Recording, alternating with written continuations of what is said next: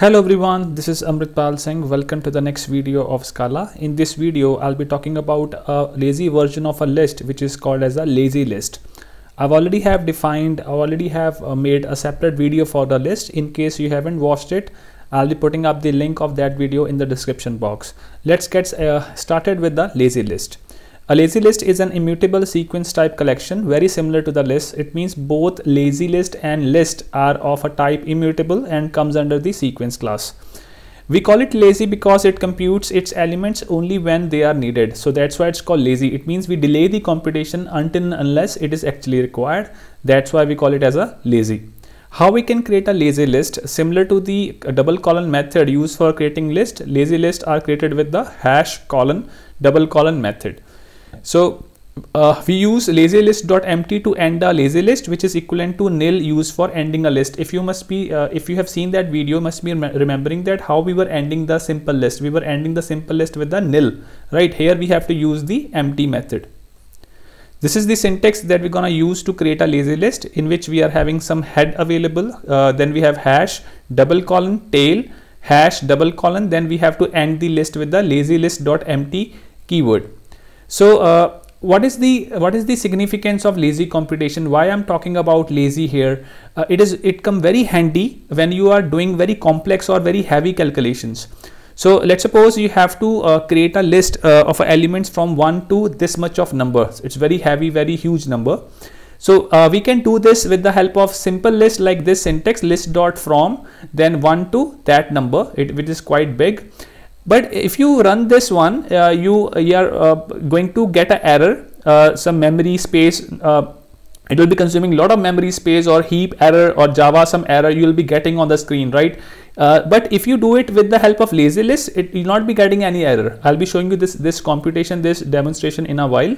So this is the advantage we get with the lazy list, because it will not be giving the providing the resources to this number yet. It will be called, or it will be come into effect when you actually call for a first time. This is the advantage we get with the lazy list.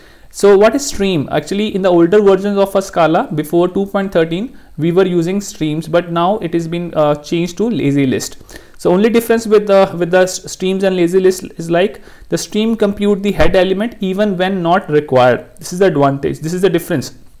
Not advantage, is a difference. Like in the case of streams, it computes the head element even when it not required, but in the case of lazy list, it is completely lazy. It not be computing head as well. This is the difference between stream and lazy list. Now let's go to the Scala terminal and let's see how we can make use of lazy list in Scala. And I've already have putting down all the important points in the notepad file, how we can create a lazy list, and I'll be showing you the difference or comparison of a regular list and the lazy list. Let's get started. I've already have opened up my Scala terminal, and in this case, let's start with the first point, how we can create a lazy list, in which I'll be creating a lazy list of some numbers. You can see it here. As I've already have stated in the presentation, that you have to separate two numbers with the hash double colon, and to mark the end of the lazy list, we have to use LazyList.empty method. You can see in the output I got a result. It is not computed. That's why we call it lazy. It not be computed until and unless it is actually required. So it means it is delaying the computation. This is the advantage we get with the lazy list, which is not there with the regular list. So now let's see, this is the simple list available, as I've already have stated in the presentation or in the separate video. Like we always use nil to mark the end of the list, right? It's the regular list. You can see list string, but the same thing we can do with the help of lazy list as well. It is called as a lazy version of that list, in which everything is same.